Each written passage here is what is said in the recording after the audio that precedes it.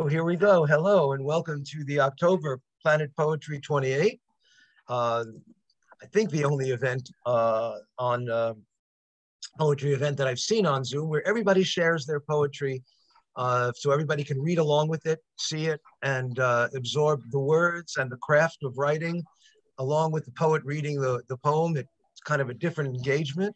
Today we're going to be doing 10 featured poets, each reading about 6 kind of minutes. And then afterwards, we'll have an open mic in which anybody can sign up to read for a couple of minutes, 1 or 2 poems, depending on how big the list is, and that's it. So if anybody has any problems sharing, or has a phone, or just not that familiar with it, you don't really want to try to learn in the middle of the event.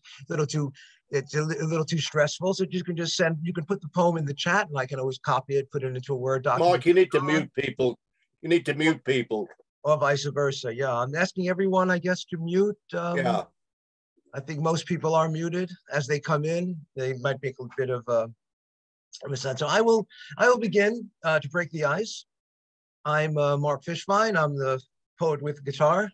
I won't be playing today. And I've been doing this for about 1.5 years. I'm with the Poetry Global Network.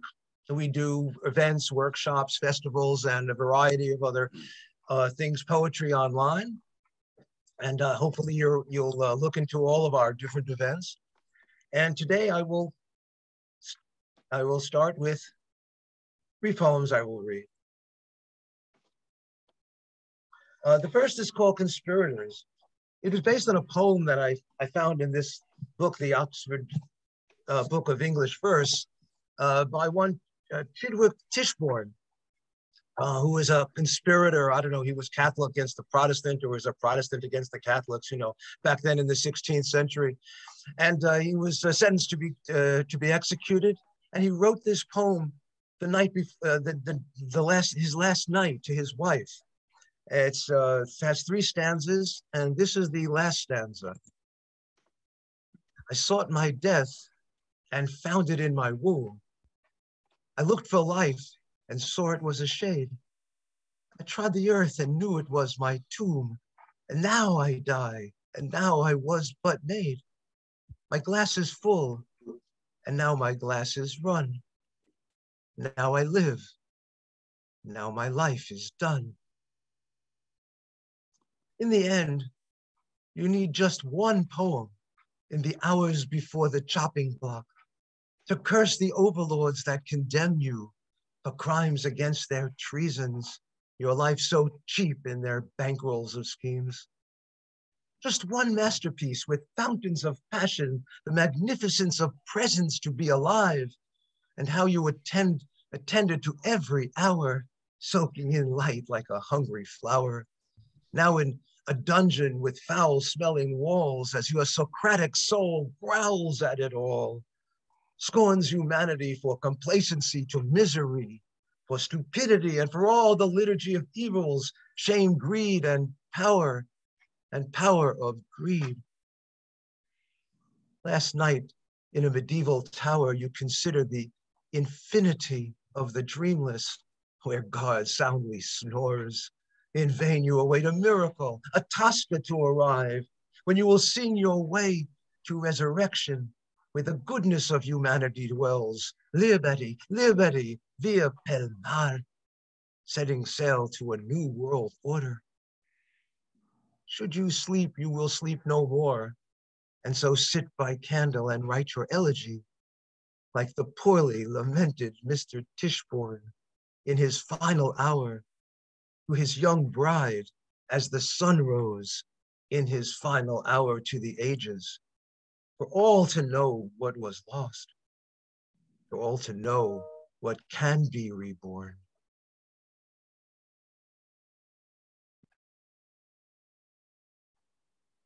My poem of global warming, telling the grandchildren, tomorrow we will run out of graham crackers. The shelves in the stores are all dry, like the sidewalks with crevices. Watch out for your ankles. The clinics are closed and bandages dear. The bridges have collapsed into the scabby riverbed. Tomorrow we will run out of marshmallows and the milk chocolates. There will be no s'mores. We may never read another or another, like we have done to pass the summer nights. We live in the moment of the s'mores bubbling in black from the fire, afraid to synthesize the future and addicted to the addicted to the taste of burnt sugar. But this is something you cannot yet understand, because at Grandpa's house, there were always more s'mores.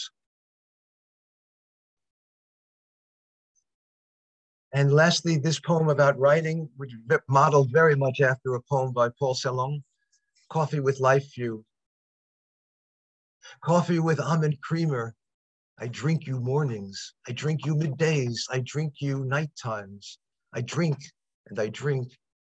I live in a box of computer chips, a caged phoenix. I write when the iron gates open to the arena of fire. I write in praise of nostalgia for a moment. I write for the sweet sense of understanding that opens our minds to music. Coffee with half and half. I drink you evenings. I drink you before I sleep. And when I rise, I drink and I drink. I stand at the windowsill with arms extended to the world. I write to test my skill as the spokesman for despair. I write to praise the mementos of childhood. I write for life to fit together, yours and mine, like a jigsaw puzzle. Coffee black, no sugar. I drink at moonbreak. I drink you with bread. I drink you with onions. I drink and I drink. I sit on a sofa with embroidered pillows and write for the suffering phoenix. To announce that flight will be united to the ground, I write to liberate the future so it will soar in fireworks. Coffee with honey brewed, cold brewed for dawn. I drink you with words, I drink your song. I drink and I drink. I lean on the back of a throne made of clocks. I write. The force of life feeds on poetry. I write to praise the fugues of language. I write to pay my way for the present from regrets, oblivious to time. What is life? Is coffee? Is memories? Is praise? Is the languishing for liberation? I write.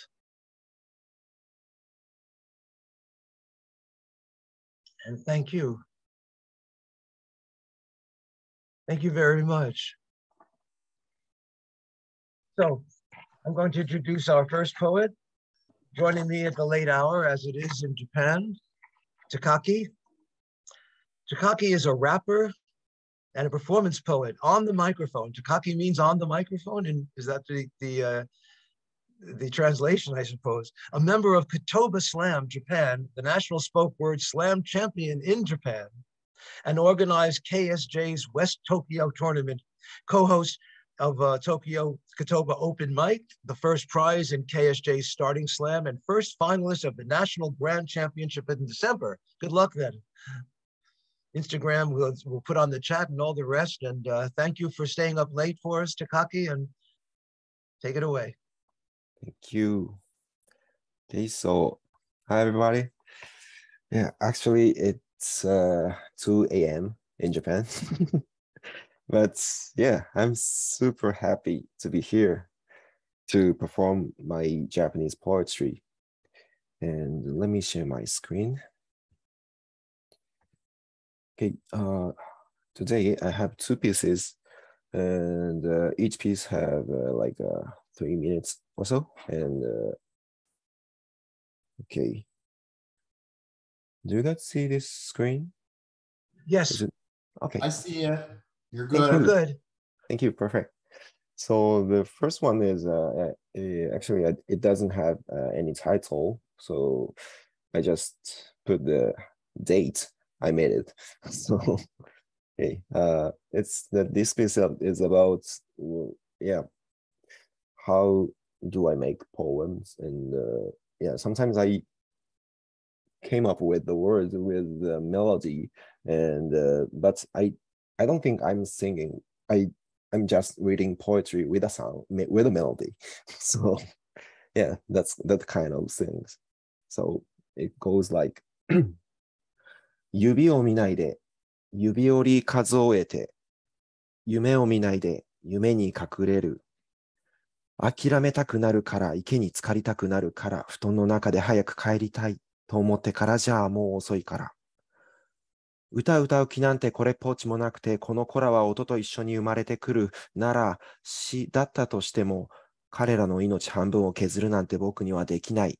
だから指を見ないで、指を折り数えて、夢を見ないで、夢に隠れる。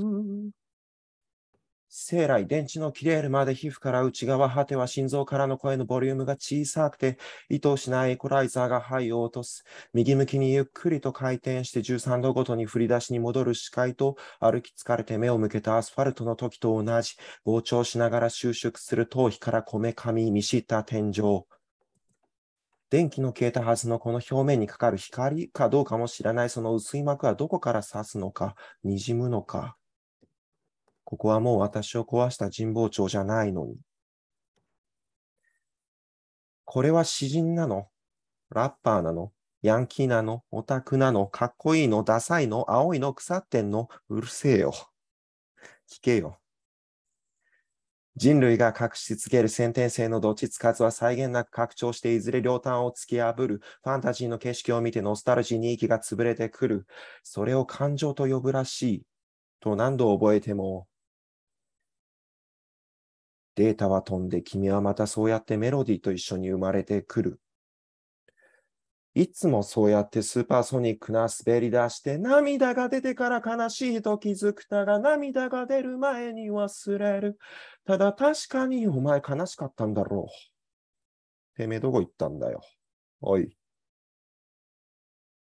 往々にして私からメロディーをなくすくせにそれでいて往々にしてメロディーとともに目を覚ますパトスを後から思い出すにはそれは体力を使うものだから生まれてくるままに言葉に変えるほか私が呼吸を続けるための術はない。心臓から同心円状に血液のふりをしてじくじくとじくじが広がり渡るサンバーストはおそらく美しいのだろう。僕も知っているよ。人のって美しい。だからせめてアートと格好をつけて何とかしてなぶるのは自分の後頭部までに留めている。と声を漏らし、現実から目が覚め、再び眠りに落ちるまでの間は、血管にチリアクタのように巡る私を諦めない。眠りつけてはいない。睨みつけてもいない。踏みつけるように移ろうが見つめている。死が合っている。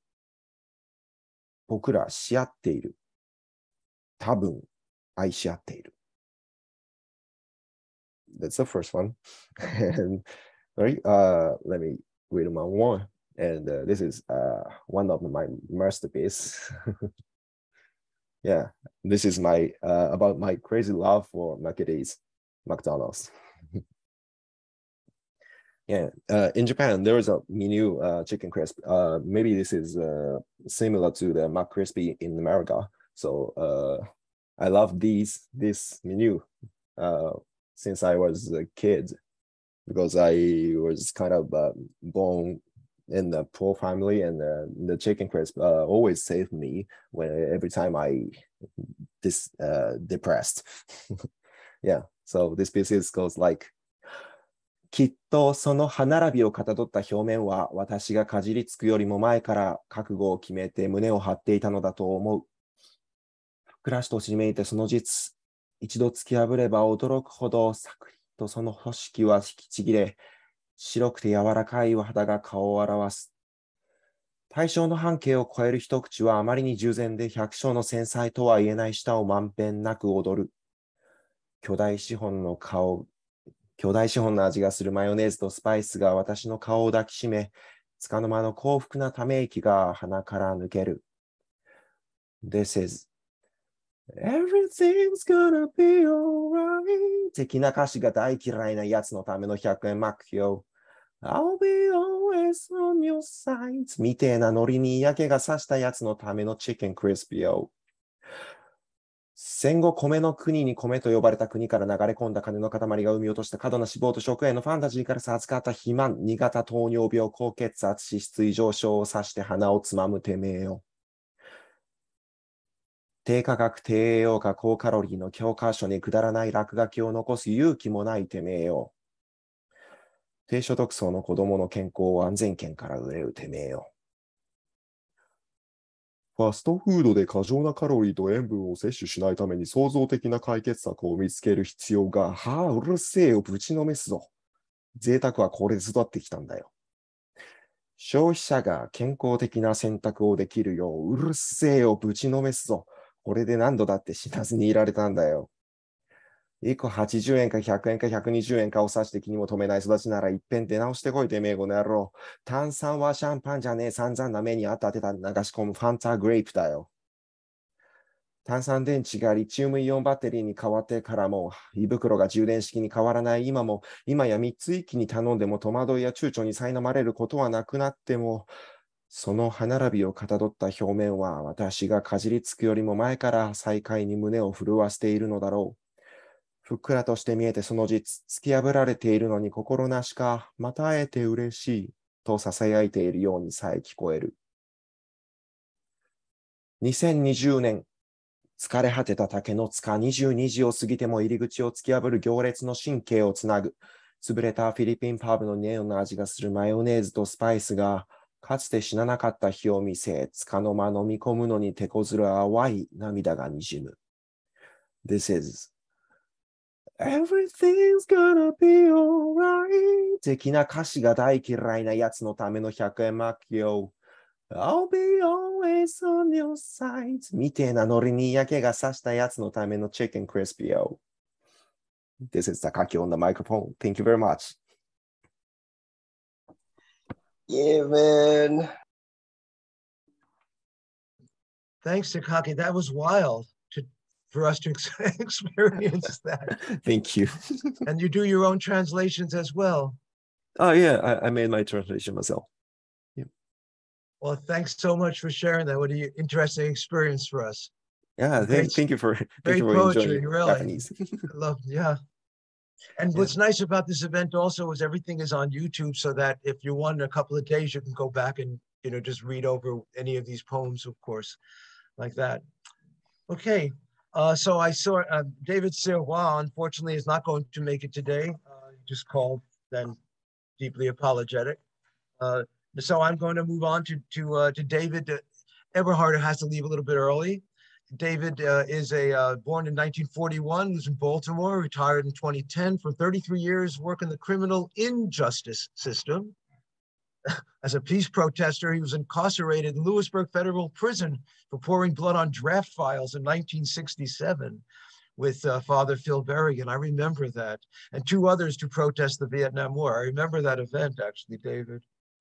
He has published 3 books of poetry, The 3 Calendar, Blue Running Lights, poems for the website Poetry in Baltimore. He has completed a peace movement memoir for All the Saints, a protest primer. In 2020, he won the Ennepat Library Little Patuxent Review Prize for Poetry. And in 2021, he reviewed 2 books for Barrington Interest, Barrington Letters, and Its Runs in the Family by Frida Berrigan.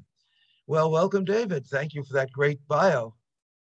Thank you. And you want to do my screen? I'll put your poems on. Thank you. Yeah. Here you go. All right. And go to the top first. The small poem at the top. Oh, this, you mean this one here? That one, yeah. This recently, the Centennial of the Wasteland, T.S. Eliot, and a biography just came out, and it's talked about in the Times. It says, biographer traces Eliot's path from avant-garde radical to stodgy conservative. Now, think about the first time you heard the love song of J. Alfred Prufrock. And I'm going to read this parody of that, but the real thing is, let us go then, you and I, when the evening is spread out against the sky. And this next image changed English poetry, I think. Like a patient etherized upon a table. Elliott and Auden introducing anxiety and into stuff. Anyway, the parody is the love song of J. Fred Flintstone. Where's the T? The sun spread across the bedrock sky like a Bronto burger laid out on a table. I am not Joe Rockhead, nor do I pretend to be, merely a stone quarry worker willing to bowl a frame or two. I grow old, I grow old. Shall I wear my saber-toothed tiger suit rolled? In the cave, as the women come through, speaking of the great kazoo, singing yabba, yabba, yabba, dabba, doo.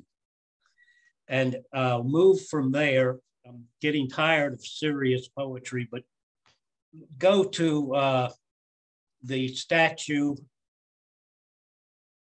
discovered while digging for a subway in Mexico City, statue of Coatlicue with hearts, cut palms, serpent on the top.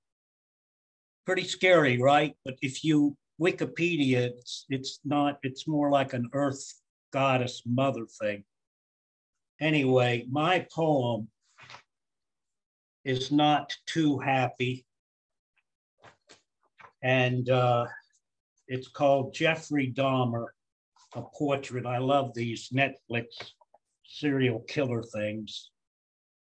His father insisted that he open that one box with head and genitals inside, his method of mastery, of complete control. I suppose we all have our secret thoughts. A guard sits near as Jeffrey Dahmer talks to Stone Phillips, MSNBC, mask of normality overall, as the serial killer reveals much, unlocking shocking locks. How he was almost caught, the desiccated, rock-hard corpse parts in its barrel. Dismemberment played a role. He needed to keep these zombies near. He needed that control. A shrink examines Jeff.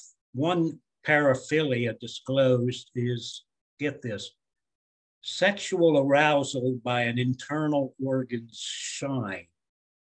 Say that of a heart about to be devoured? I think of Nixon, Bush, their acceptable dishonesty as they kill, and how we all compartmentalize and put away the secrets. Oh, so heavy.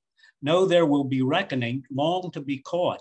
America's serial monsters, some blatant, others not. The things unsaid of sex, of death, of controlling, icy mothers, ghoulish fantasies, as lust builds, makes a mock of reason.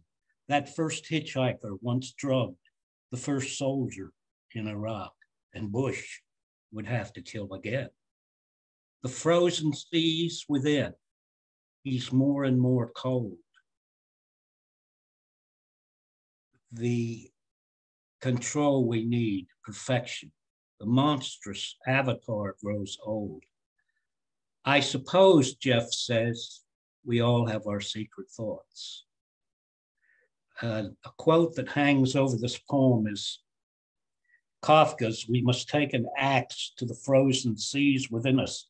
For my part, I put on a mask often and often performing. How about you? Are you performing on this Zoom? Speaking for me, I will go to my deathbed having rarely lived in the sense of revealing myself and my inner thoughts. When did I come close?" And I have a couple more poems on death. Mark, if I'm going on too long, just holler. Yeah, it's okay. This is a more positive note on suicidal Beethoven and the Indian religion of Radhasana posits we all have a unique tone within. The urge to sleep I wish to share, my death foreshadowed when I'm no more at all. Still, my plans for tomorrow will be there. Stairs to the second floor, but an imprint on the wall. Daily life come to nothing but frustration. Nothing but art whispers to me. Isn't that all I need? Mornings, my sketchbook, it's still there. Hard as shit compared to you, my Guiletta. I can see you as I hear the notes. If I press my ear to the soundboard through the keys. Call it off? Will you see me no more at all? If so, do be frank. My deafness echoes down the hall. But I hear music in the silence, after all. To choose love from a woman, I am weary. I cannot live with me, much less to live with her. French tanks on flat cars roll by everywhere. I have a secret I carry everywhere, like a white line of surf that indicates the reef beneath, surrounded by neon notes. I have my courage, joy, truth, and warmth. The urge to sleep I wish to share, enough with words. We have an inner sound. My plans for tomorrow will be there. And in the Ninth Symphony, at the end, he says, enough with words. Then the last bit is that enough? Yeah, that's a bit over time, but that's okay. Great stuff. Thanks. And I love that last poem to Beethoven. I mean, I think we all really unique thing. And thanks for that proof rock. Yabba dabba do. Good stuff. Thank you very much, David, for joining and sharing your stuff. Thank you. Look forward to seeing it again. Yeah. Good show. Good show. Thank you. Well, our next is Robert Fleming. Hi, Robert. Robert lives in Lewes, Delaware. Published in the United States, Canada, England, Ireland, and Australia. A member of the Rehoboth Beach and Horror Writers Association. 2022 winner of the San Gabriel Valley California Broadside, one poem, and 2021 winner of the Best of Mad Swirl Poetry and double nominated for a Pushcart Prize. Robert. Good afternoon. I'm Robert Fleming, a word artist from Delaware, and I'm going to share my screen. So I need to make this. Okay, here we go. Okay, so today I'm going to share on a writing tool that I'm using now. It's a journal, and I've also included in it an element called a doodle, which I use in visual poems. And you'll also see me building up to my best piece. First exploring how to use the tool and then using it. This is an example of the journal, and I was told about it by one of my colleagues, Joan Belinget, who is a former poet laureate of Delaware. And here is an example. In this, I'm exploring what are the different types of words and images I can include.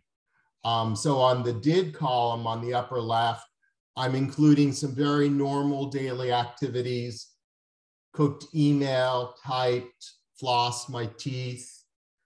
And then on the right, saw notice, syrup dripped into a bowl. And those are things which can become images or metaphors in my poems. What I heard, the microwave beep.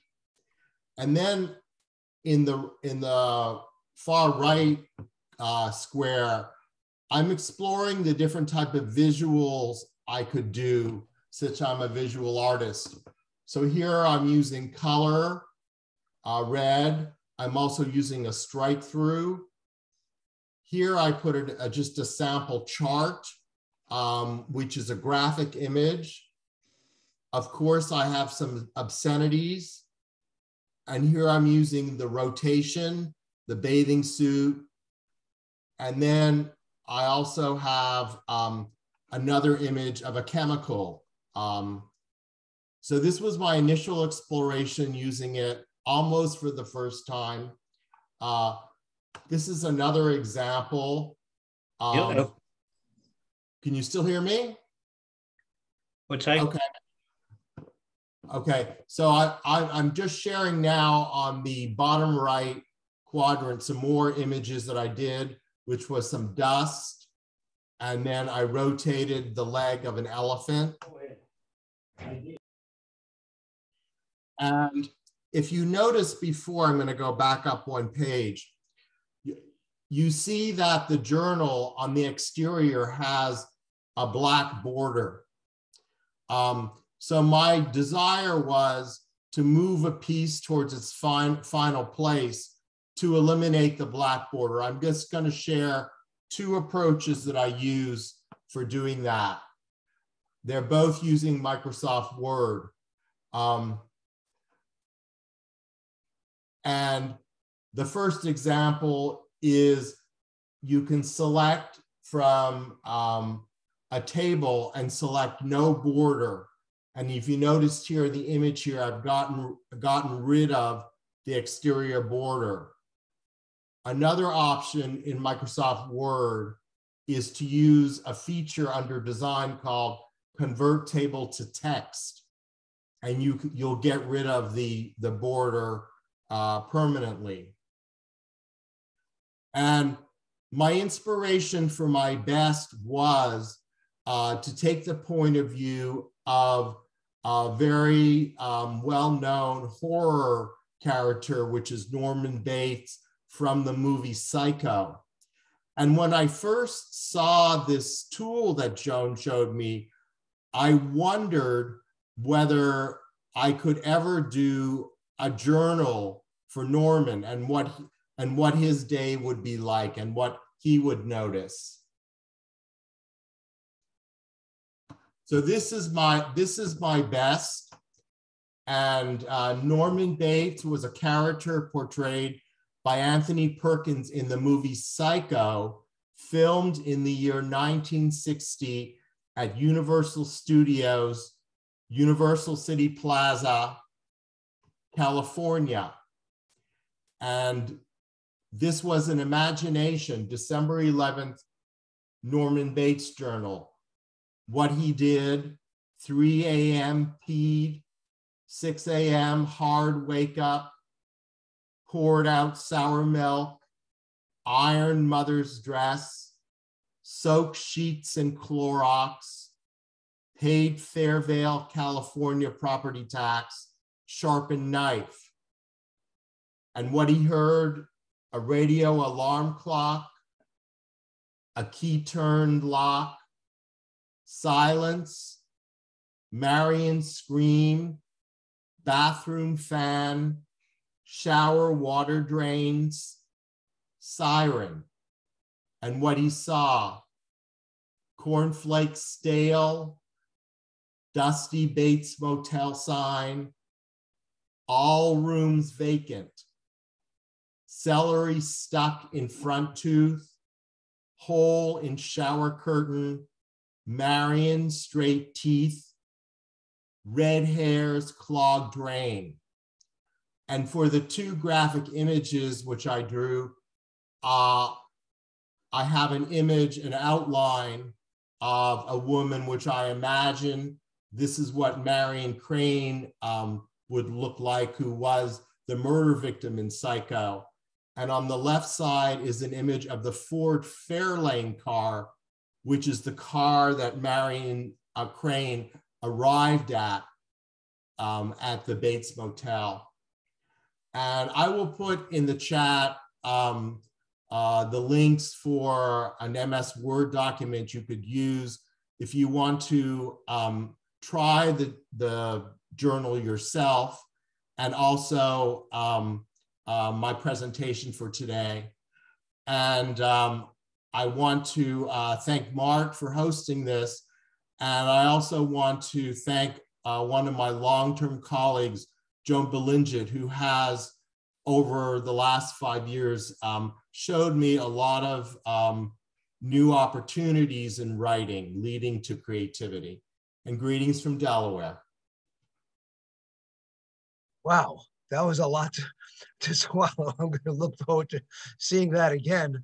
What an interesting approach to, I don't know what, a sort of concrete poetry, or I don't know what it is. It's a new form that you evolved there. It's very, really interesting. Yeah, look forward to that. Thank you. And I didn't know that aspect of your work. I know you more for your traditional type poetry. It's the most interesting stuff. Everybody's got stuff in the closet. Well, thank you again. All right, next poet, Christopher George. Hello, Christopher. From the Baltimore area. Hi, Chris, you there? Yes. Yeah. Christopher was born in Liverpool, England in 1948. He immigrated to the US at the age of 7 with his parents in 1955 and returned to UK to experience the swinging 60s. He emigrated to the US in 68 and studied poetry with Sister Maura Eichner and Elliott Coleman. He has been published in journals worldwide. He's an historian, a poet, a biographer, the host of the upcoming workshop on Edgar Allan Poe. I have his book on the War of 1812. I mean, and his poetry is just fabulous, as you'll see as well. Chris, always a pleasure to introduce you. Okay, well, all right. Let me find my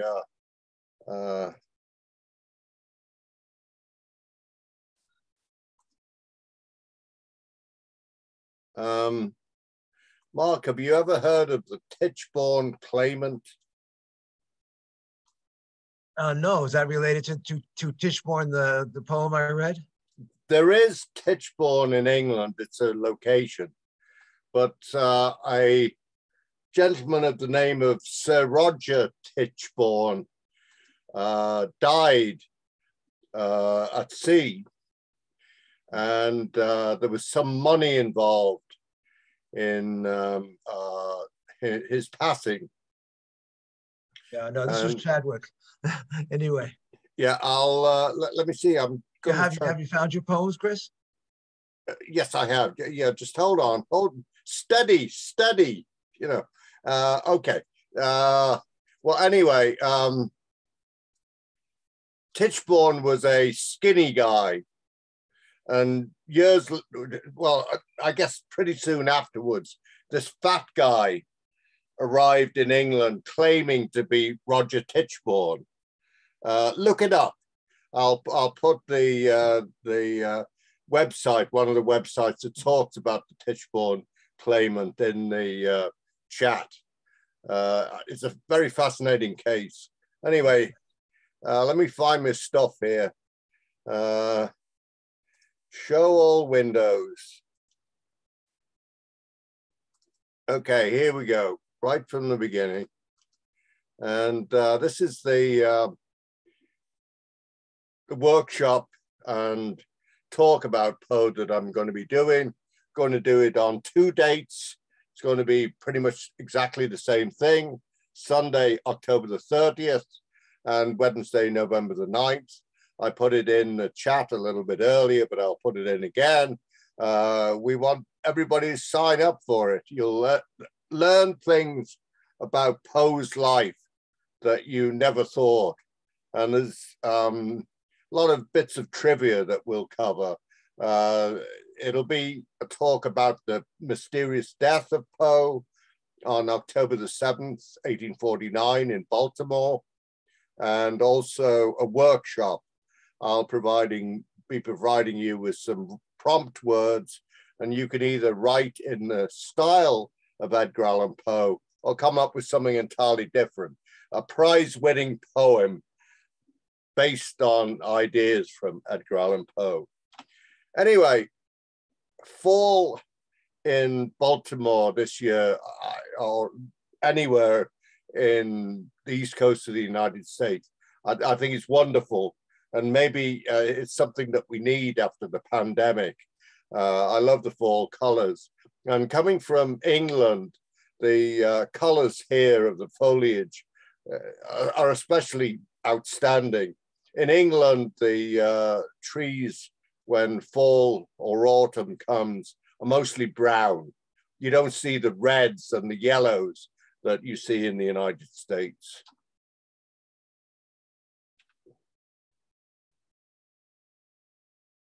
And this is, of course, one of the vistas looking out in the Appalachians, West Virginia, and so on. Outstanding. And the particular house that I live in Harmony Hills, Newark, Delaware, where I now live with my wife, Donna, and my sister-in-law, Lisa. Firefall. Birch flames the forest. Dogwood glows ember red. Maples a pyromaniac scream. Leaves like ashes drift earthward bound. Mist like smoke rises from the stream. The forest is on fire. The world is burning to the ground. Fall reflections. Cool night. Autumn breeze on my face. I walk the warm planks of the dock. Distant green-red lights blink. Something splashes in the water, duck or fish, impossible to see. The ripples slowly diminish.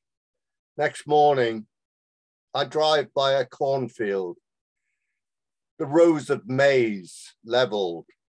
A few stalks stand, ragged, defiant flags. And I'll end with this one about autumn in England. English autumn. I see it in the stern face of this Roman god of autumn, laureled in gold and russet leaves, who stares at me from this mosaic rescued from the damp English soil. I see it in the black trunk of this ancient elm, which showers the empty bridle path with gold, though its brother has been bitten to a stump.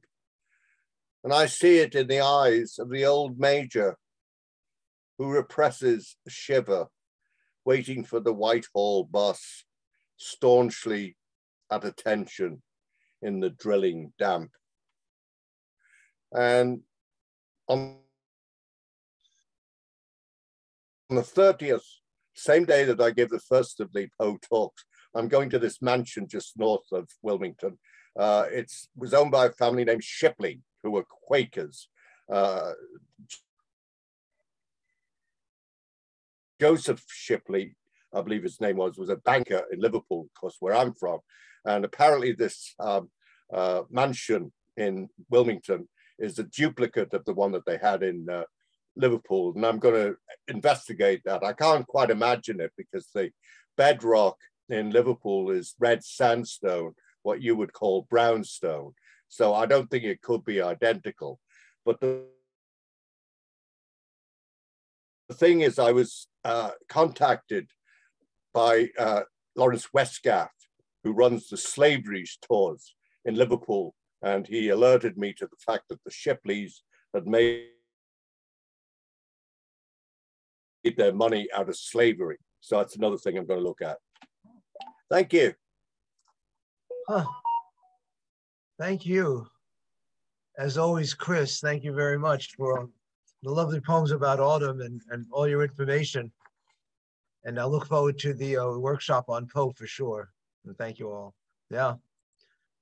Our next poet, Bill Cushing, is called the Blue Collar Poet by classmates at the University of Central Florida because of his years serving in the Navy and later working on ships before attending college at 37, living in several states in the Caribbean.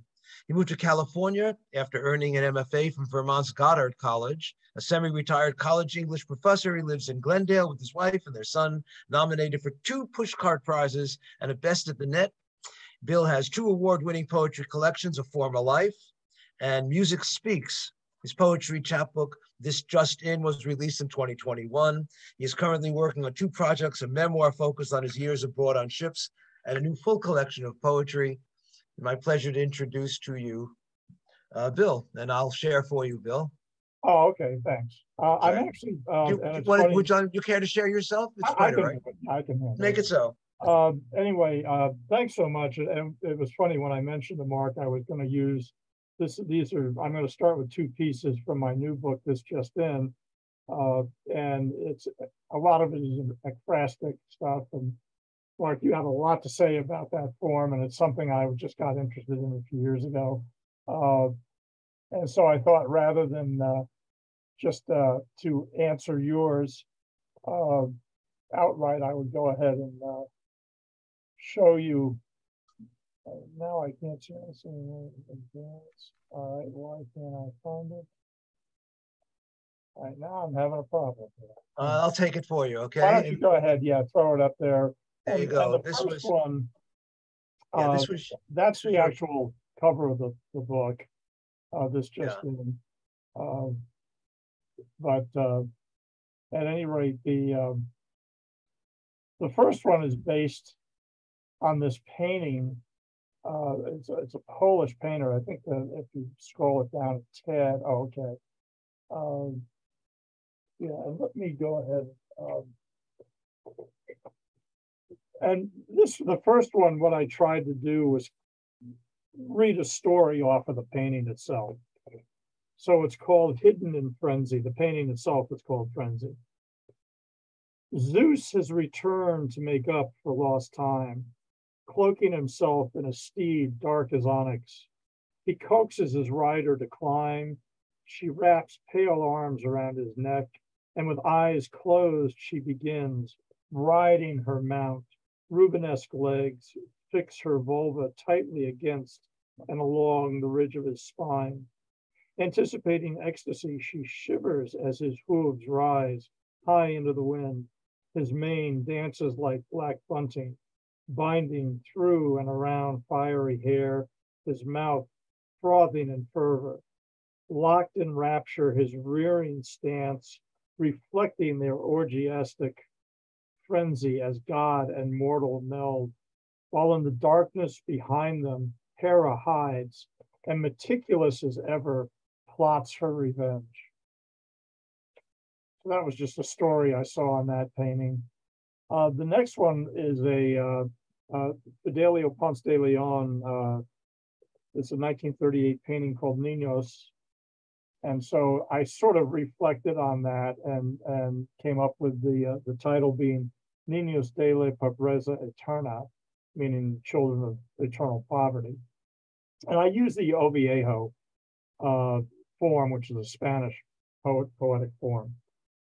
So in Rembrandt hues, they pause before coarse nature, abject children who can't escape this drab landscape, nor its archives of oppression and desperation. Barren famine distends them into El Greco perspective, babes suckling on the effects of coarse nature, this drab landscape, and desperation. And then the next one I wanted to read is actually a new one, which sort of came out of a memory that I had. And this is called, and it's still looking for a home. So it's out there in the market, I hope. At any rate, the poem is called, why am I having a problem? Shoot, I'm sorry. Something popped up on my screen that I didn't want. So it's called First Work. At 10, I sought my first paycheck from Mr. Kunstler, the old man across the street, wheezing on a porch stoop, laid low by emphysema. I'd hear his body struggle, trying to sing songs he'd sung when young, now chained to heavy tanks to inflate his lungs. Each Saturday, he'd sit behind a roll-top desk, retrieve his ledger to sign the check I earned, dragging their 2 metal trash cans to the curb 3 times a week. When needed, I'd cut the grass, shoveled snow from the walk. His signature scrawled and jagged, the only flourish he had left in him. But a half-century before, he'd been a warrior, a Basque who fought Franco, an armed fury riding horseback through the forests or across mountains that span the Spanish border. On days he wasn't hindered by breathlessness, he'd recall those years, invading the plains, then sleeping on stone beds, or hiding huddled around clandestine fires set after scaling those coastal steps. Once he croaked the words, Askasaksana eta Herialda, freedom and country. And in that moment, his face brightened, his back straightened, and he seemed to shed age. Often, my job's done, his wife of 60 years sat with me at their kitchen table. She poured homemade lemonade, fed me slices of burnt cheesecake. From our country, she'd say, her aged eyes fixed on her own distant memory. After he died, she tripled my pay to thank me for returning her husband a measure of pride. And if I have time, I would like to. Yeah, sure. It's a short poem, please. Yeah. Did I send you the other one though? No, this is all I have. Oh, okay. All right. Well, I'll go with this one. At any rate, this is also in the this just in and somewhat seasonal. It came out of the Christmas season. It's called Hazardous Material. The package is placed on government-approved scales when comes the inevitable question, are any hazardous or inflammatory items contained herein? I hesitate to answer because, after all, hidden behind envelope paper are books. Is Bukowski as dangerous as Bakunin? Perhaps reading Ovid may pave the way to weddings for gays. If I send Vonnegut or Solzhenitsyn, am I guilty of shipping sedition? Might young ladies taking in too much rich or Plath be enticed down a primrose path? Transmitting thoughts across state lines could indeed prove dangerous, especially given that ideas usually prove to be the true enemies of the state. Thanks so much. Thank you. What a great idea. I mean, yesterday I was at the post office sending something, they ask, yeah, is there hazardous stuff in there? And that'd be great. Yes, there's a poem by Sylvia Plath in here, just a trigger warning or something for the post office. Well, thank you, Bill. And I love the ekphrastic work. I love to show ekphrastic work, often having the poem on one side of the page and the picture on the other side of the page. You can kind of like, interact the two and see the relationship between them. So that's why I presented them as such. And thanks. I enjoyed them very much. The pictures were fabulous. Well, unfortunately, Svango from Africa, who's a great poet, just kind of contacted me, and he has no internet. So unfortunately, so we're just going to be 8 tonight, and then we're going to get a chance to hear everybody here in the open mic for sure. Well, our next poet is Sanyana Pal, who was born and raised in Mumbai, India. She resides in Maryland with her husband, children, plants, and some goldfish, invincible goldfish, holding degrees in XLRI from Anamali University. Sanyana's poetry is published extensively in international journals and anthologies, and she enjoys working as the director of the Poetry Academy, of which I am the chancellor, and she helps me organize these events, as well as being a fine poet. She is also devoted to the practice of heartfulness meditation. You can follow with that, and she just published a new book, which we're all very proud of. And welcome, Sanyana. You're Yeah, thank you. Thank you for having me here. And before I start, how can I not say thanks to Mark for keeping poetry alive in ways only he can. I mean, he's come up with these innovative ways through COVID to get us poets together, and something is always on. So thank you. The first poem that I'm going to share is called Evergreen. And this poetry was actually critiqued and workshopped in Mark's DC Poetry Workshop. And I remember Mariam, who helped a lot. So this poem is for the workshop. I'll share screen, and here it goes.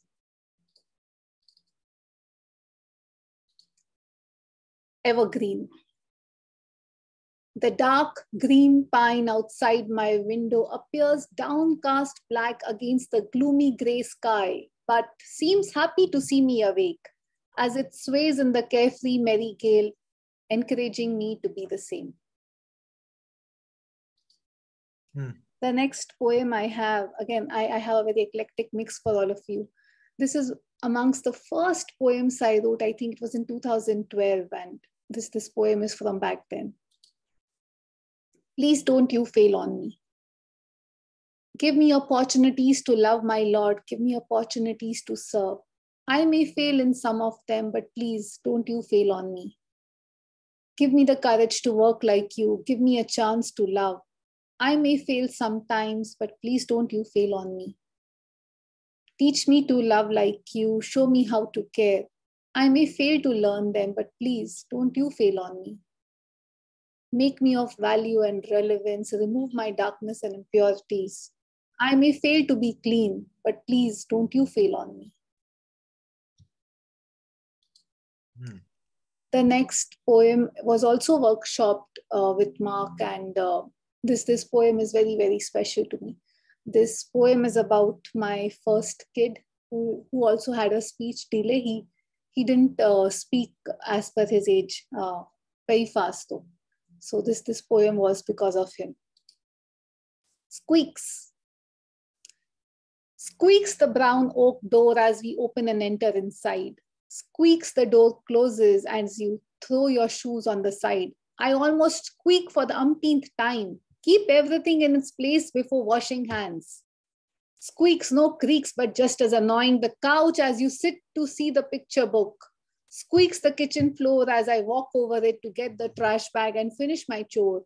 Squeaks open the door again as I walk to the trash chute, and ironically the trash so squeaks too, and my head will explode if I hear another squeak, but the door closes again and there it is, as if I don't have enough on my mind, but squeak goes the brown door again as I enter and wonder when you will speak.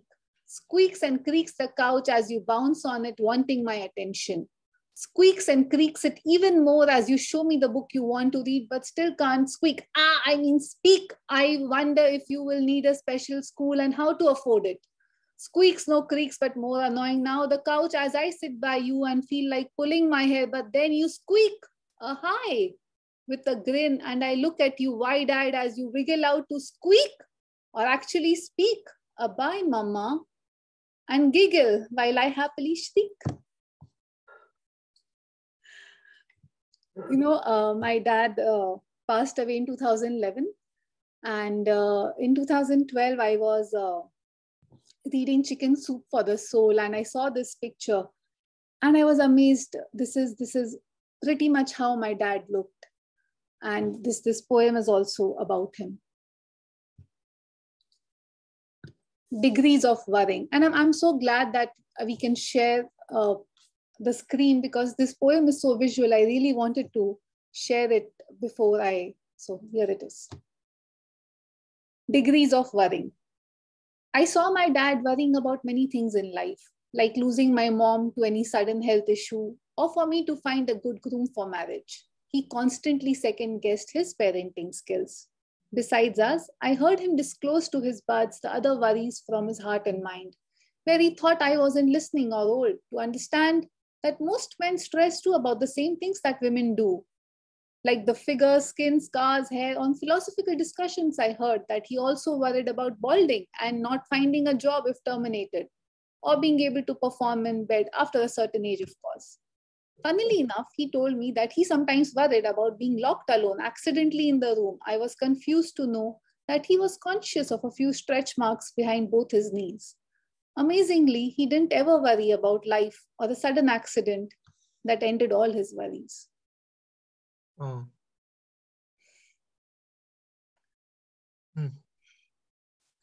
So, as most of you know, that I am a Sindhi, and this poem is about a very famous Sindhi song called Ho Jamalo. And here's the poem. Jamalo. When the authorities of Sakkar asked a death row prisoner to drive a steam train on the untested Lansdowne Bridge, his wife did not rejoice. When he rode the train safely, but beyond Sakkar until Hyderabad, and because he didn't trust they will free him, his wife did not rejoice. When he was caught and imprisoned again and presented before the viceroy, his wife did not rejoice. When he reached his village after the charges were lifted, his wife merrily rejoiced and wrote this song. The remaining 3 poems I'm going to read are from my book, Refugees in Their Own Country. This book was published in August internationally and is available on Amazon everywhere. Puzzles. I have solved many of various kinds, but I can't piece together the lies that fed men or continue to fight against the country they once belonged to. Bricks. Before I say this poem was workshopped in Mark's workshop. And I remember Finbel telling me to create it like this. And I'm so happy that this came out so wonderfully. Bricks. Red mortared with cement, they laid them together. One by one, they built the walls that failed to protect them. This is the last poem, Massacre. Waves are a part of the sea, not controlled by it. Hatred started as a part of man. Thank you for letting me share some words. Oh. Well, thank you for finally joining us here, Sanjana, and for how you've evolved and developed as a poet. It's just astounding and wonderful, and how you use pictures and images as well to and forms and everything else, just really out there and doing great stuff. And thank you for being part of the workshop. I have a workshop I've been running for, I've been hosting for several years, every Monday night. And if you're interested in it, please get in touch with me. I'm Mark at poetwithguitar.com. Welcome, Svago. I'm gonna put you on next after our last reader. If you can, you get yourself ready, and I'm glad you could make it, indeed, and all that. Our next to last reader is someone I just met and really haven't met. Ash Good found me somehow and looked at some of the things in Planet Poetry and asked me if she could come along. And I said, well, send me some poems or send me your website. And I looked at it, and you can immediately see there's a very, very mature, strong poet behind it. So I said, sure, come and read. So nice to meet you, Ash. A non-binary queer poet and designer living, playing, and working in Portland, Oregon. They are the author of 5 books and chapbooks, most recently Us Clumsy Gods from What Books Press, as well as confounding editor at First Matter Press, a nonprofit.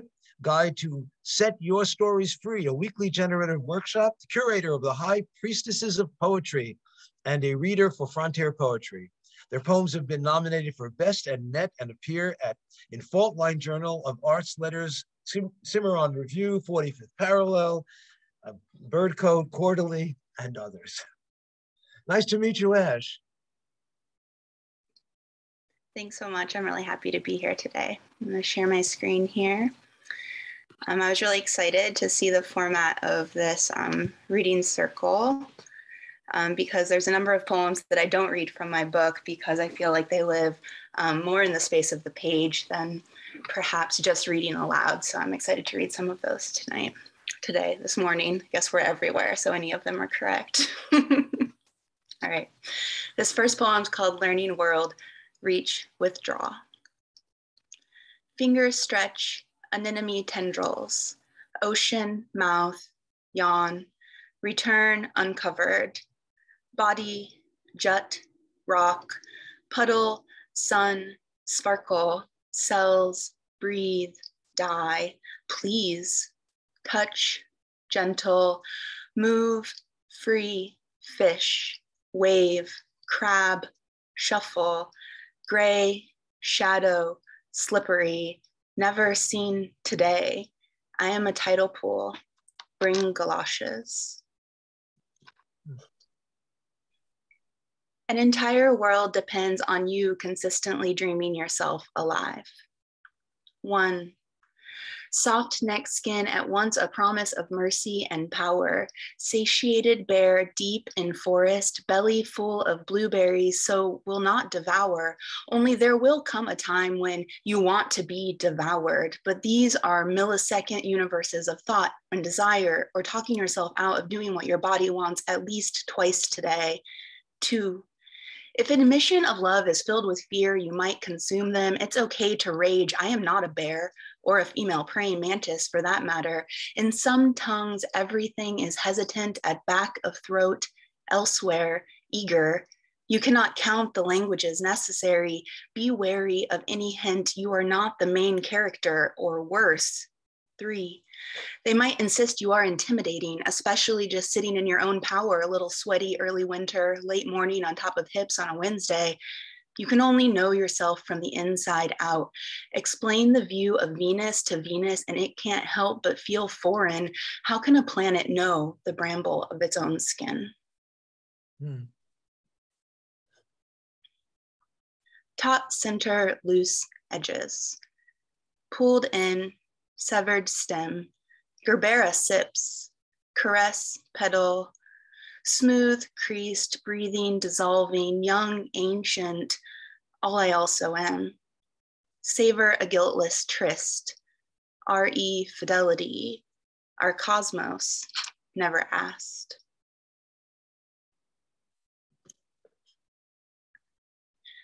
When we master that space between, after Andra Voltavine. I like to live in the gray zone. When you ask if I like it, I will say, I cannot remember it by that name. Labels are trouble for me. You will say, that sounds accurate to my experience of you. Androgyny, not this, not that, rather wholly unsensible. You haven't known me long. I have not known anything long, only I've been through voids enough to entertain decorating whims, when to lock a door or let a ghost in.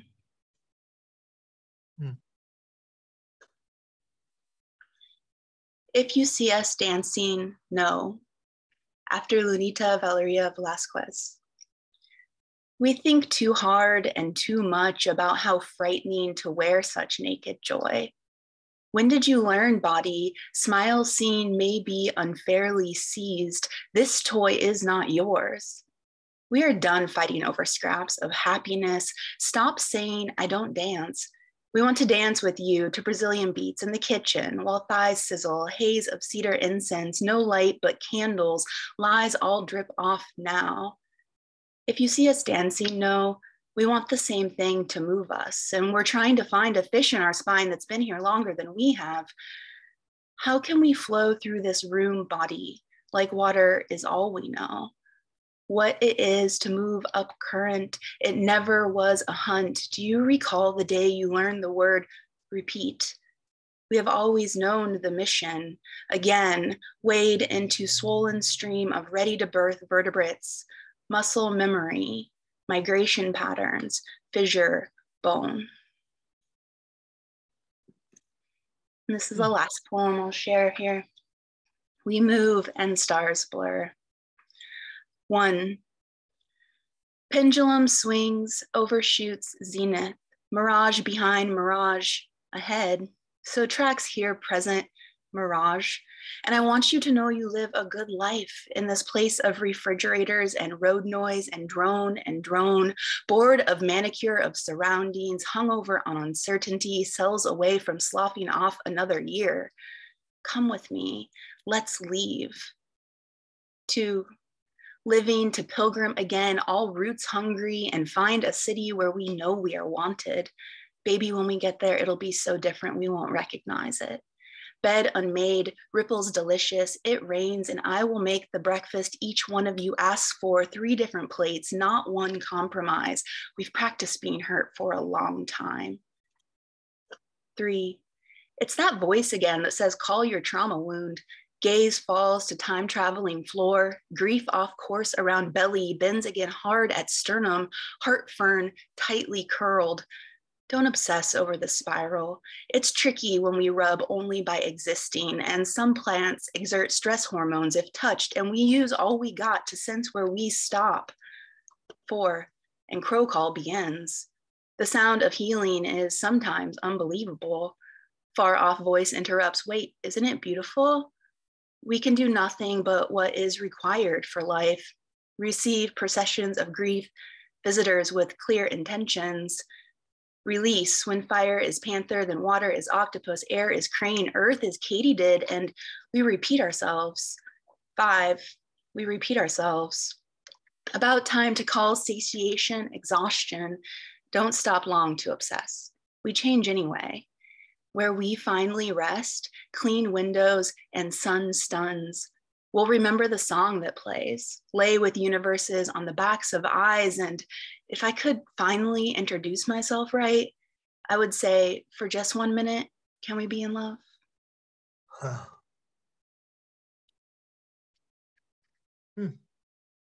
Thanks so much for hosting us. Well, thank you so much. I mean, for me, seeing these unusual forms that you're using and reading it, just delightful to have it read to me. I just think it was really good. I love those Brazilian beats, man. Once they start, you can't stop. Life is great with the refrigerator. There's just so much stuff in there. It was a lot. And I love the spacing that you gave us a little time in between the words as we were hearing you read them. Thank you for sharing that, indeed. Well, our last featured poet, as it were, Svango was able to make it, and I'm so happy to do it. Some call him a poet, an author, a spokesman, word artist, and a wellness storyteller. He's a village boy with a dream, a 2X slam champion. His debut poetry, Trials, published earlier this year by Ubuntu Afro Publishers, and the 20 years old wordsmith portrait can be found in stages on Zimbabwe, Sierra Leone, Italy, Zambia, and every coast. Svango, hi, good to see you. Hi, Mark. Thank you very much. Thank you very much for having me. First of all, greetings all. It's nice to be here. I apologize I didn't make it to the last reading, a bit of confusion with the times, and I almost didn't make it to this one, also the confusion with the time zones.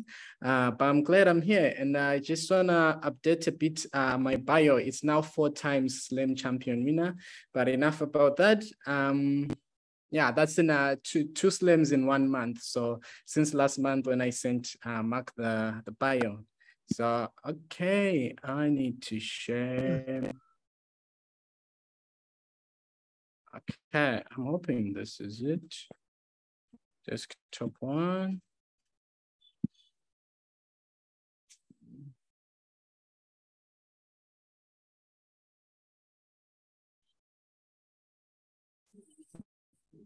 Okay.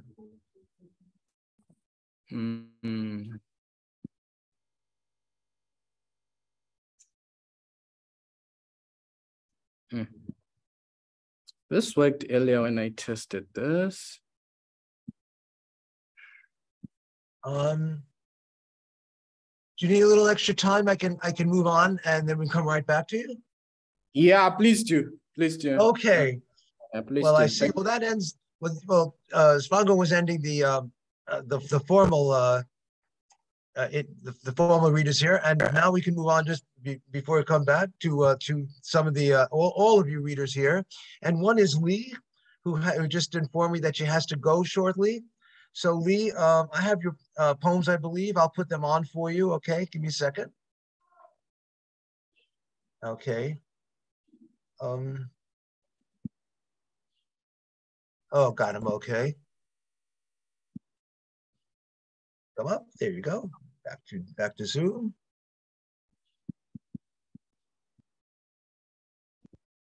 Lee, are you there?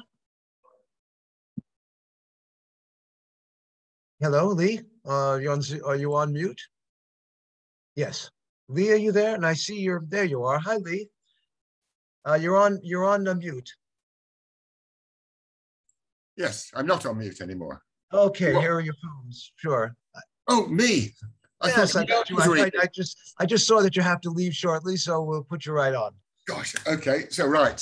Oh, this one has got a not so deliberate mistake in the last line, so it doesn't make any sense. But that's a bit like life generally. So I'll rectify it.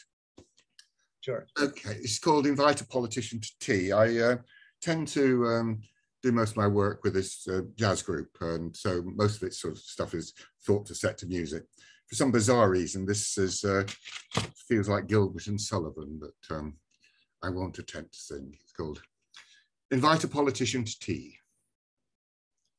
Come here and sit beside me. Whisper lies into my ear. I'll cross your palm with silver and pour hemlock in your beer. You tell me what I want to hear until your party takes control. Then reward all your cronies and leave me to take the fall. Of course you think I'm stupid, and it's hard to disagree. But there's fly agaric in your omelette and belladonna in your tea. I've always known you're useless and you never take the blame. But I rather like the color of your tie, so I voted for you all the same. Now my tolerance is fading for a scoundrel and a thief. So the jam inside your currant bun has cyanide underneath. Democracy is just a sleight of hand that protects the sinner from his sins, because the side that tells the biggest lies is the side that always wins. So lie and lie and lie again until the hustings are all done. Then perhaps a splash of strychnine across your cheesy scone. But I think I've now grown weary of all your corruption and deceit. The world is turning slowly, children starving in the street. So I'll waste no more time on voting. It's plain for all to see. If we really want to save the world, invite a politician to tea. Thank you. Oh. Do you want me to know another? Okay. Sure. Okay, it's called Pluto Rising. Whoops, there's a... Every time somebody sends a message, the thing comes straight up in the middle of the poem, so it's... Oh, okay. May we live in interesting times. Pluto rises. Hidden worlds flicker into view. Things buried and forgotten begin to wake. Foundations crumbled, pillars no longer hold, top is bottom, left is right. Inside is turned out. Unspoken words scream from silenced mouths, and the dead sing their love songs from the grave. Pluto rises. Hidden worlds dance before our eyes. Betrayal has become the new fidelity. Truth is treason, lies are truth, black is white, ignorance is wisdom. The joker trumps the king. Love is weakness, hate is strength. Tyranny wears the face of treason. And the old devour their young. Pluto rises. Hidden worlds whisper in our ear. Welcome to the new reality. Resistance is futile. Intimidation is debate. Hatred has been made flesh. Fear wears the crown. Mankind lurches forward, clinging to the feet of pygmies. And we children of a lesser God are left to spray paint our futures, to spray paint our futures on crumbling walls, crumbling walls. May we learn to live in interesting times. Thank you.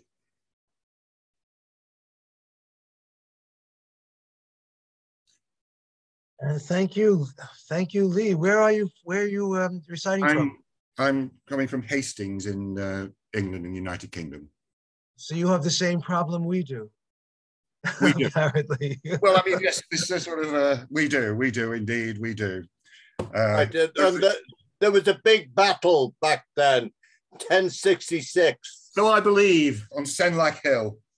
Yeah, and a king got shot in the eye with an arrow. That seems to be what happened. Alas, it was a long time ago. It was in the United States, where I currently live. They think that 1866 is ancient. Yes.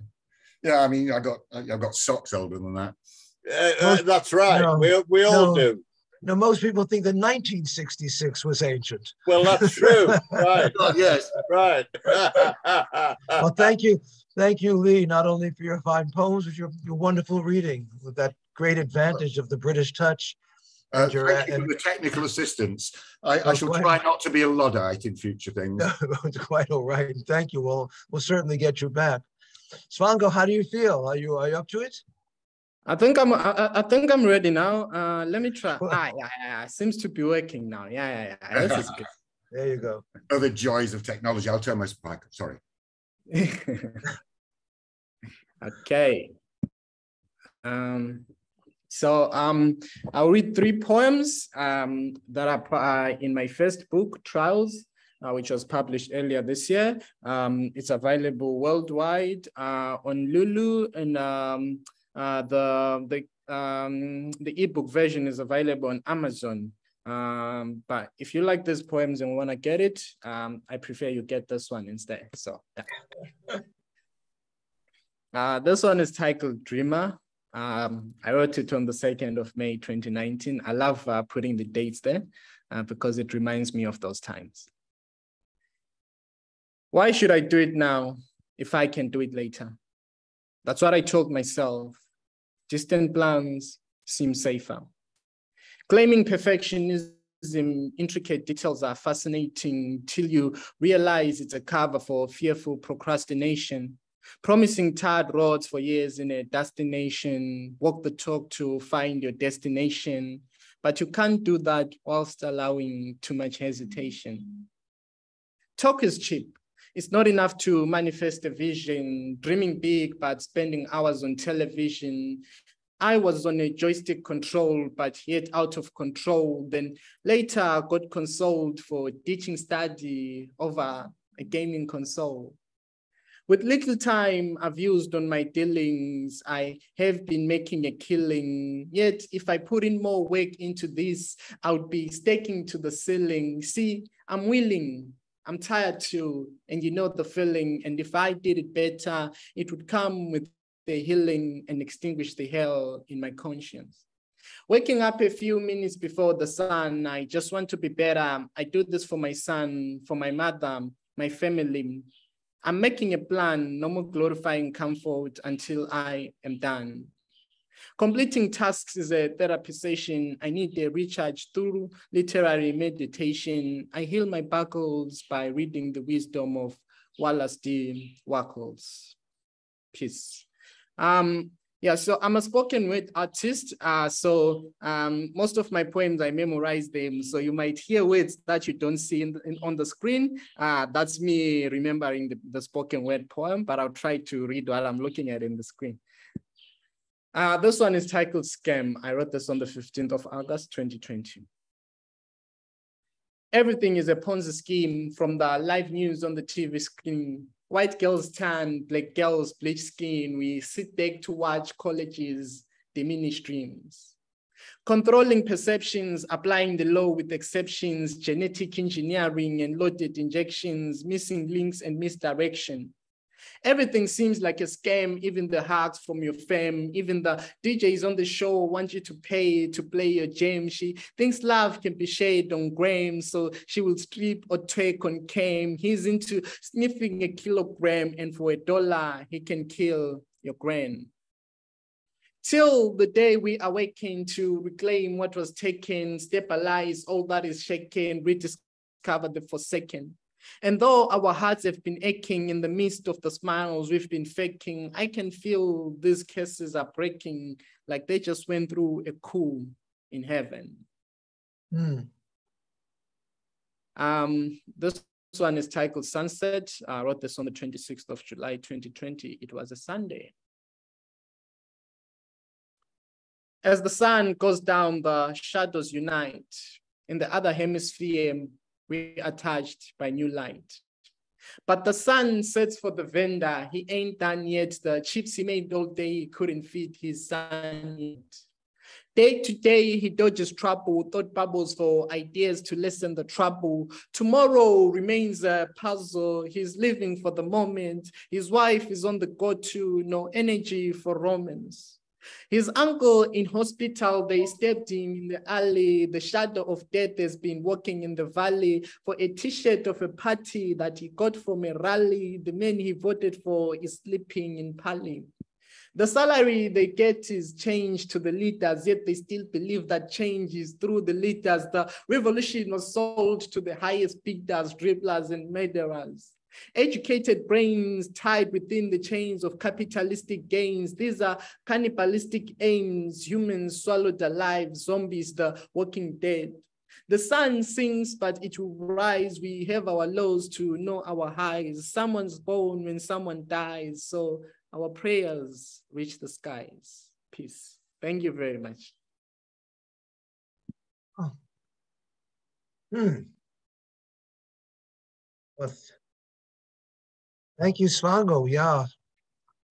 It's interesting how that style of poetry has reached all around the world and you're coming out with new variations on it.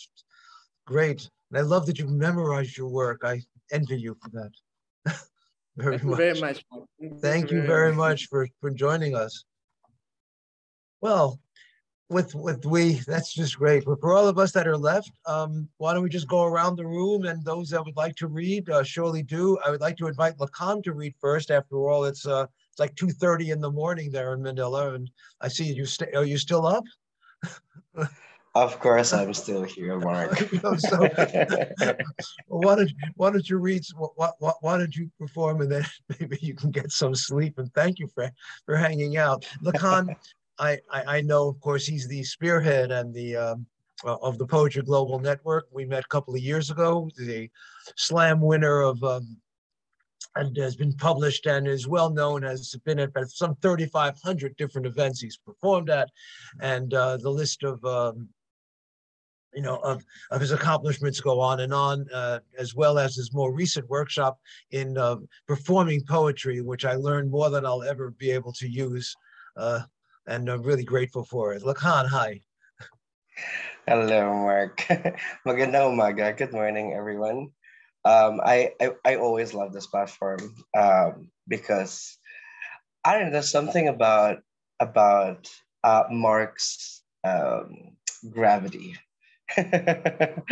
So thank you so much for all the poets who had shared, and I will share 2 pieces. Is that okay? Or Please. Just one? Oh no, okay. No. I think at this point we're fine for time, of course. Okay, cool.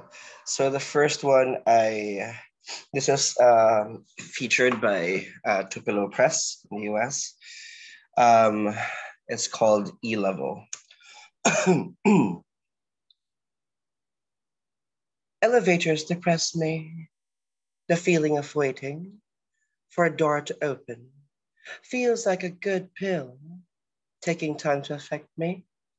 Control is ushered by time, like a psychiatrist, to tryst entrances like gaslighting.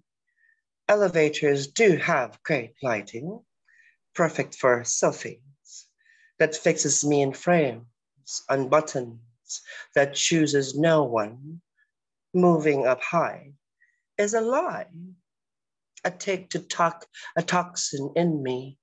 Positivity are the levels, leveling pulses and emotions found in my wrist, with numbers that bounce the needles of time, making me a make-believe. No one really gets over the stops that taps me. It'll get better. The flights force me, thinking I am gravity, as the monitor becomes a dictator of my progress. Kreplin, Wundt, Freud, Weber, that German efficiency, sliding me in compartments as mirrors reflect what I could be, not who I am, like a hallucination lifting in each session of being still, stuck in a diagnosis of being a dependent on a prescription to stand up, looking like a patient, lost in every beep of an illusion, feeling like I'm next to get off at my destination I'll never arrive at. Have you? Thank you. All right. We'll get to the next. And this one I just wrote a couple of days ago. Oh, sorry, I forgot to say content warning. Content warning again. So if you feel that your mental health is compromised, you may mute or turn off the sound. So yeah. This one is called Organize. I didn't want to talk about it. The fear of being raped again. Like a clockwork of midnight, between the chatters of eyes and the stares of lips. They're as unbreakable as time. They gawk at my misery more efficiently, more effectively than death. Who did win, wished me something different. When she saw me that night, a timeless mistake. Violation is a volition, willed and prompt. Such as my new rapists, they take my consent too. It is conscious and timely. Their judgment is as punctual, like a scheduled punctuation of pity, tallying what's left when they set me up, as their hugs betray an 8-second rape of there, it's okay. I am not okay. I'll never get over it. Mercy is not for me. Rape is always about them, the ones who gags help like a pause that counts how many parts are still fine. After their egos deserve my tears to fall away in a stopwatch. Stop. I wish they can stop. But once a victim, always a victim. We're the endless gossip of how brokenness is held like a number. I am 06102017. Thank you very much. Maraming salamat.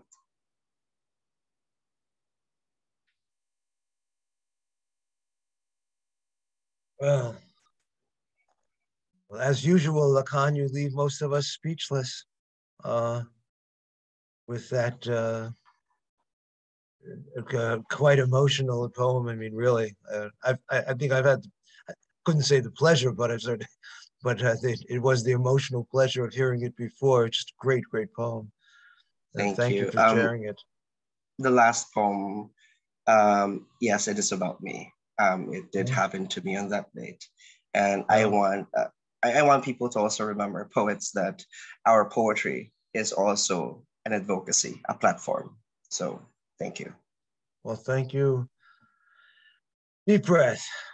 Okay, we have a couple of poets left, and I'm happy that you will be able to read. And Julie and Jenny and Gustav, if you'd like to read, Jasmine, all come in for a couple of minutes. Julie, I met recently, though I had a moment in which I just forgot everything, at the Chicago Afterwards event. And I remember her poetry quite well. Julie's an excellent poet. I don't have your biography in front of me, but from Chicago, a couple of poems from Julie. Thank you. Let's see. So that's not it. That's a picture of my dad. Sorry.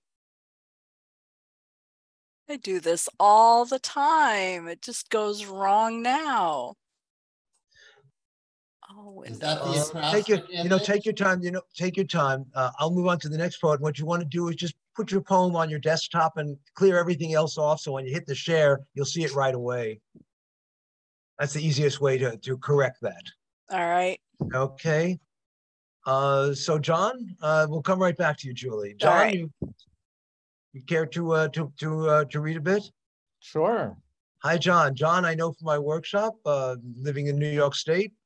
And because we recently met and we have a lot in common. We do. That's very true. Yep. Okay. All right.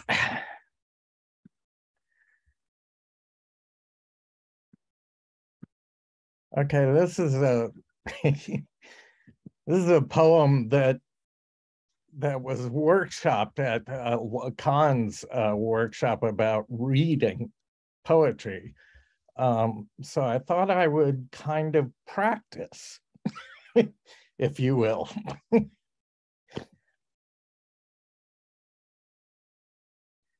It can't wait. The next breath, the next heartbeat, the next step of the evening walk on a dirt road. The layers of purple and orange smoothing out rough edges, the mist uncurling from oceans, awakening flora to flare. Even if the ball of my foot bears down on a pointed stone, an ankle or knee twists, or the road grinds from a car behind on a blind curve. You have a second you'd like to read, John? I love that. Actually, yeah, I do. Sure. This is an old one. I was in South Africa for 18 years, and I lived out in the country, and baboons were very much a part of the wildlife there. So this is called Like Rocks. A desert father said that we should be like rocks in the face of suffering.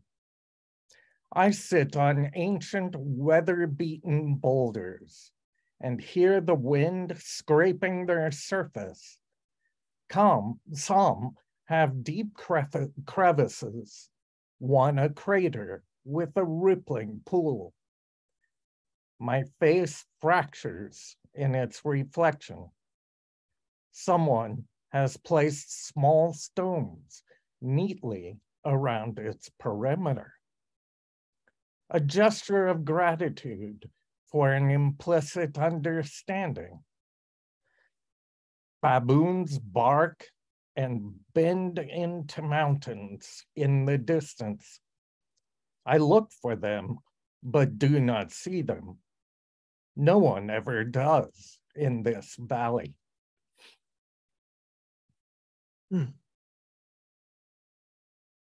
Wow. Oh, wow. Well, thank you, John. You're welcome. I've had different experiences with baboons. I've been a couple of times to Africa, and one trip to Botswana, I was playing my guitar and in a tent, and all these baboons gathered around when I started playing samba. So I have a couple of things that that baboons prefer samba. Anyway, I'll share that with you someday. Julia, do you have it comfortably for yourself? You got it still on mute, yeah. I hope so. Okay. We'll try this again.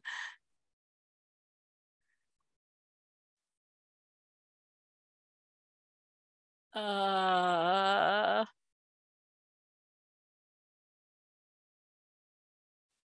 you go. That? You got it. Two half sonnets. 2 half sonnets. Would you compare me to a bowl of pho? My blood test says I'm more like foie gras. Physicians seem to think that's something bad. My cat sure seems to find me delicious as the salt lick at the edge of a pond. I can't stop sonneting. Is that a thing? It will make work emails interesting. 2. My butt's been the bait of many switches. as I'm more of an emotional slut, squandering my feelings on the unworthy, remaining imperfectly iambic, not to say ignorant of prosody. I have all the requisite credentials, may as well repurpose as poetry.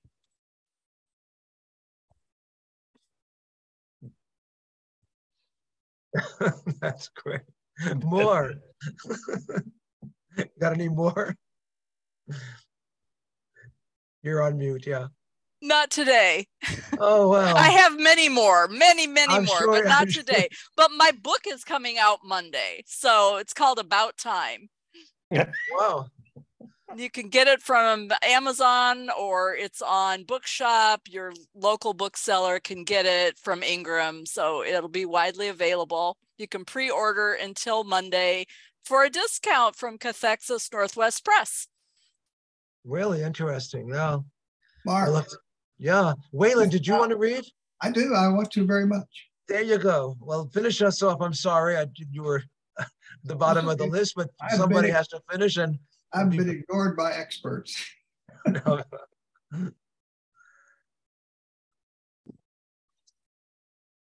Oh, shoot. You can just X that out. I'd like to. However, And the red one on the top left. Thing, yeah. I have this ready to share.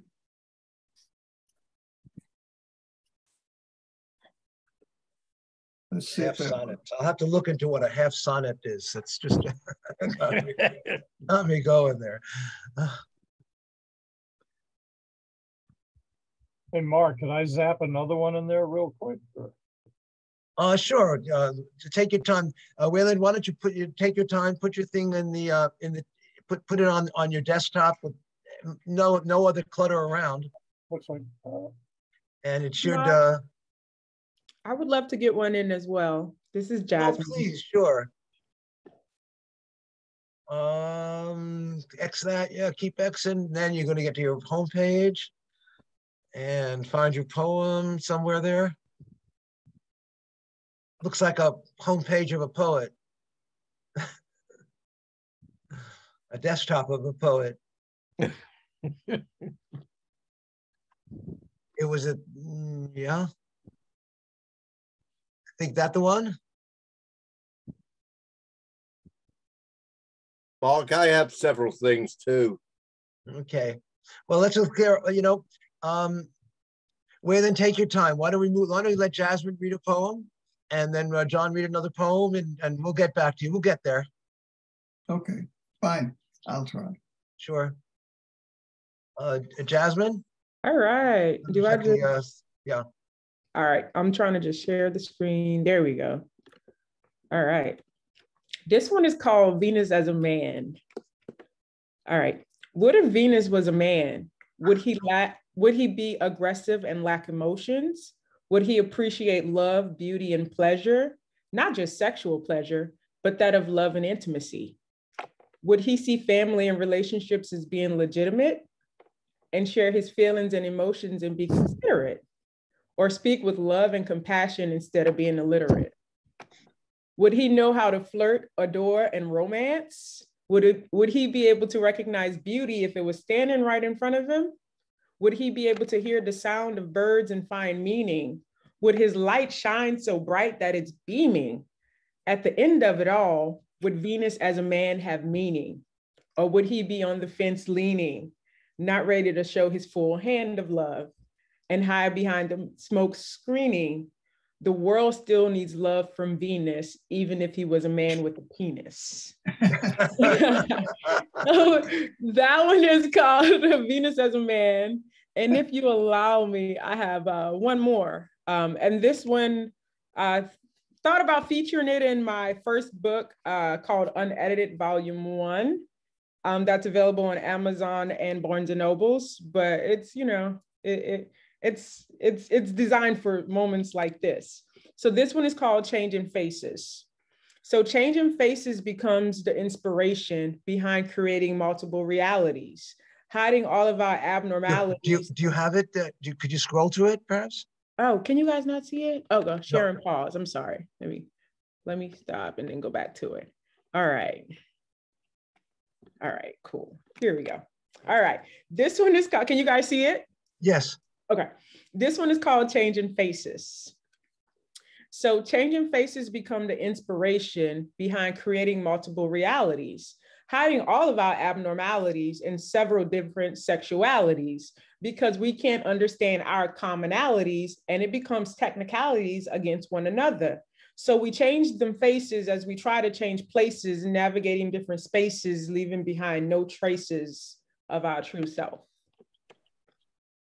And that is all I have for you guys today. Well, that's a mouthful. I think we met also at the Chicago event, correct? Yes, you were. Yes, we did. Yes, indeed, I remember. Good to see you again. Good to see you again, and that's great to see your poems. Thank you. And yeah, there you go, Wayland. Okay, I'll just head right in. This is Pollywog. We'll go to the small stuff.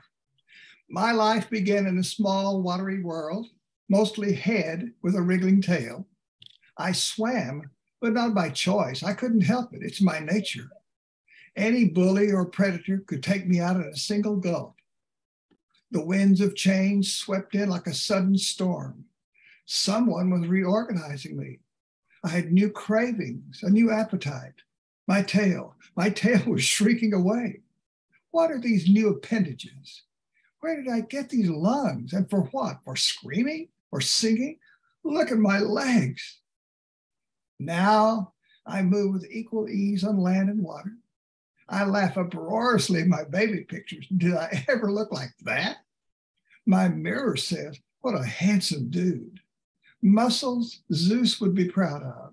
A smile as wide as the Grand Canyon. Soulful eyes that say, don't you just love me? I'll give you one more shot. This happened to me when I was about 6 or 8 on the front porch. Shoes cast off except for Sundays, shirt, unnecessary baggage, and cutoffs we call short pants. I lay on my back in a gray painted porch swing made by my father's own hands, suspended in air by link chains from rafters on our tiny porch. On the hottest day in Oklahoma history, with no shade or air conditioning, in the grip of a cruel sun, heat like a merciless mother pulled earth to her bosom, clasping creatures in a fiery embrace, daring living things to breathe.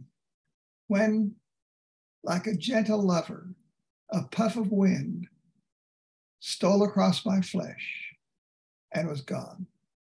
I have a couple of others, but we may not have time for those.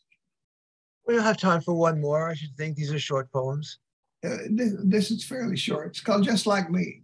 Sure. Maybe God doesn't have arms or legs or a belly button or a big toe, but you can bet he's got personality. He likes good things and doesn't like bad things, just like me. God is strong when he needs to be, gentle when it's called for. He loves babies and puppies and in a pinch, kittens, just like me. Clothes by Gucci or Kitschy, Miss America or Mr. Magoo, tall or short, skinny or not, God is not big on appearances, just like me. You can ask God for stuff, but if it's an asinine request, he'll probably say, you must be kidding, just like me. God doesn't sweat the small stuff. People who annoy him with petty matters should just get off their butts and do it, just like me. God doesn't keep an enemies list. He knows who his friends are. He doesn't wait till Christmas to find out who's been naughty or nice, just like me. God won't always help you if you get in a jam. He might leave you hanging to teach you a lesson, just like me. If you're dumb enough to tick God off, he'll take you to the woodshed, behind the gym or under the bleachers, and teach you a lesson you won't soon forget, just like me. Now that I think of it, I know a lot about God. We're not all that different. God, as it turns out, is just like me. Okay. Thank you. Yeah, but that was just wonderful. The 3 poems there. This I think is the name of my poetry book, Do Not Marry for Love. And this is one of the poems in my book, which is around here somewhere. well, now that all right, you caught our attention with it, just you have to read it. Then that's it. Last one. Well, I don't have, okay. Do not marry for love. Do not marry for love.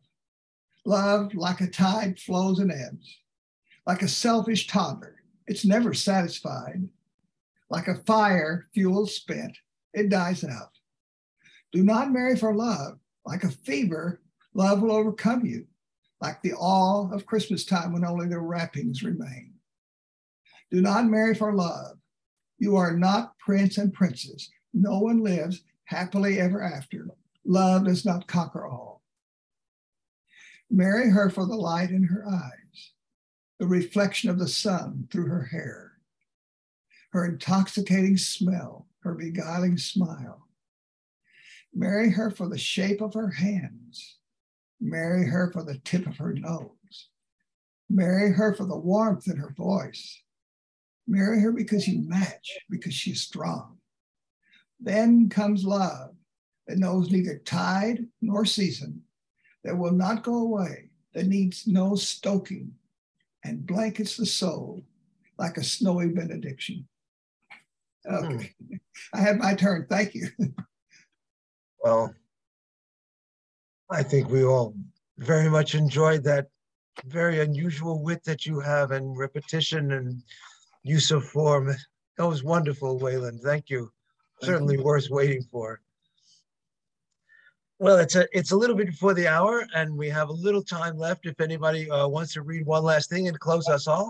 I would love to jump in if I could. I was hoping to put this in mine, if you don't mind. Okay, not at all. We have 10 minutes. We'll thank you all for hanging out. We're almost at the hour. Go ahead, Bill. And this only takes a few minutes, but I noticed you play guitar, and I work with a musician, and we have our own YouTube channel.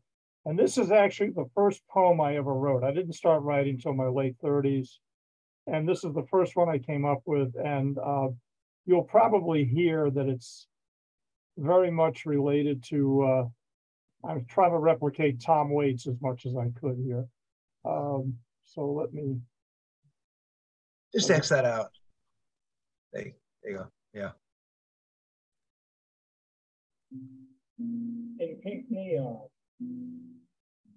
chrome and black tile as breakfast begins. Coffee so strong it pulls your eyelids back, going down. On last evening's drunk, with 5 a.m. shadows, use it to try to face the new day. Women's legs on spiked heels lift leather skirts to reveal specialties of the house. Initiating a physical negotiation, trading the tangible and the currency. In clothes, puffed hands, scaling triangle of whole wheat, dripped from sunny side up. A single waitress covers ground. Butter warmed by sun shining through slatted glass, slowly rolls down a stack of brown pancakes. Silverware clatters, china against china, napkin falls, voices chatter, while outside in pink neon, a sign glows, best food in town, and it is. Oh, what a great use of imagery and how you blended them. I think the next time, Bill, put on when you can adjust microphone speaker so we could hear a little bit better. But I think we got the gist of it, indeed. Sorry about that. Really good mix of images. I wish I had the talent to put pictures together and fuse them as you did. One of my former students for putting that together for us. Okay, there you go. And I got him to work cheap. A couple of dinners and a day out on the water. So thank you. Well, do not marry for love. That's one of the takeaways I'll take with me from this October. Can we call it a day? Is everybody done? Thank you. I think so. I think so. And thank you all very much for hanging out to the end here. I had a lovely time. I'm sure you all did.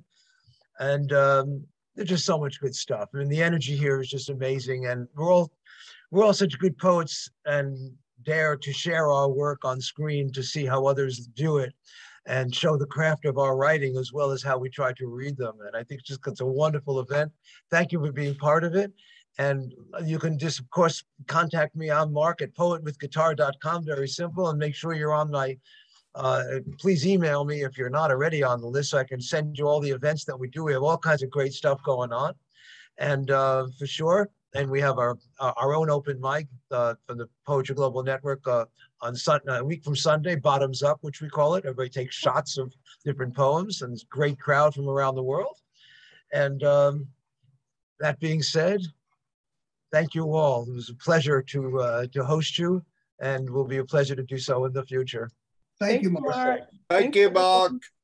See everybody again soon. Thank you, Mark. Thank you, everyone. Bye. Bye-bye.